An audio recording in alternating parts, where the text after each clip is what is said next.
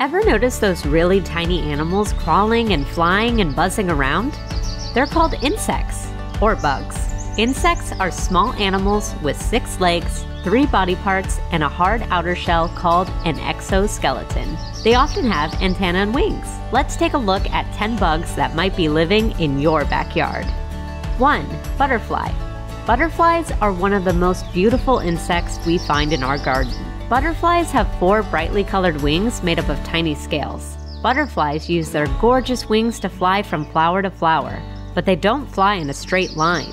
We call this fluttering. In fact, we call a group of butterflies a flutter. Butterflies like to eat the nectar from flowers and have taste receptors on their feet. 2. Moth. Moths may look similar to butterflies, but they are different. They tend to have dull colors and are usually smaller than butterflies. But here's a giant moth. Yikes! Moths are usually active during the night, while butterflies are active during the day. Moths' bodies are thicker than butterflies, and when resting, they spread their wings at their sides. Butterflies rest their wings together and upright. Still can't tell the difference? Look at their antennae.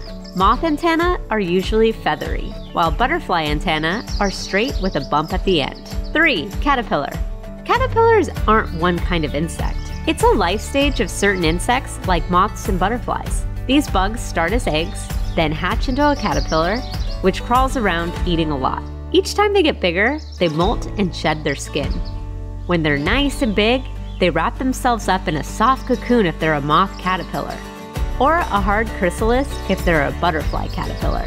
After a couple of weeks, they then emerge as a beautiful moth or butterfly with wings. Most caterpillars are herbivores, meaning they only eat plants. Caterpillars eat differently than adult butterflies and moths. A caterpillar eats plants with its mouth. Butterflies and moths use their long, straw-like tongues to drink nectar out of flowers. 4. Bees. Bees live in hives and make honey.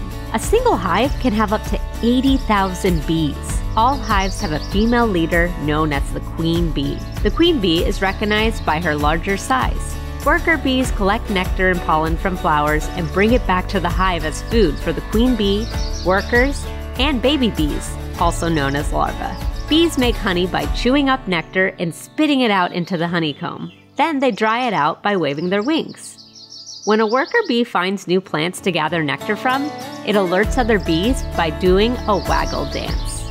5. Ladybug. Ladybugs are a type of beetle. Ladybugs are not just female bugs. They can be male too. Some ladybugs have black spots on their backs, while others don't.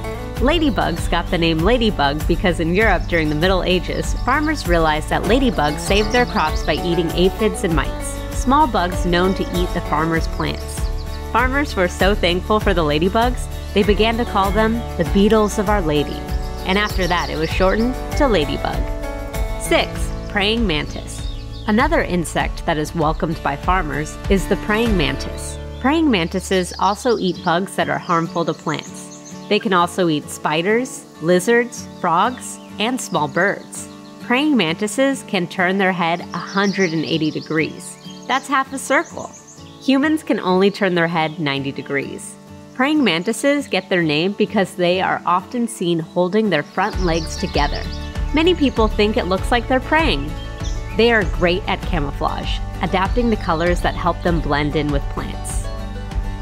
7. Ants. Like bees, ants live in colonies and serve a queen ant. Ants live in an anthill made by worker ants. This looks like a small hill above ground, but underground there are many complicated tunnels. The worker ants also gather food to bring back to the queen and the colony. They can also act as soldiers if their colony is being threatened. Average ant colonies have around 5,000 ants. There are super colonies, which can contain millions of ants. Ants can lift up to 20 times their body weight. That's like a human lifting a car. 8. Firefly. Fireflies are actually not a fly, but a beetle. Fireflies are often identified at night by their ability to glow. All fireflies glow.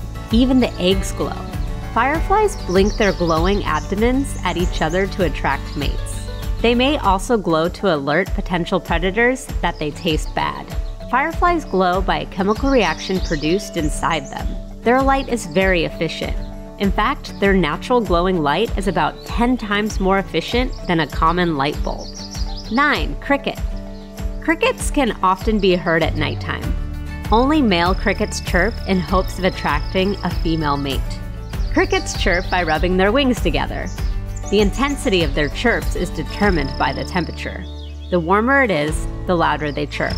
If it's too cold, the crickets won't chirp at all to conserve energy.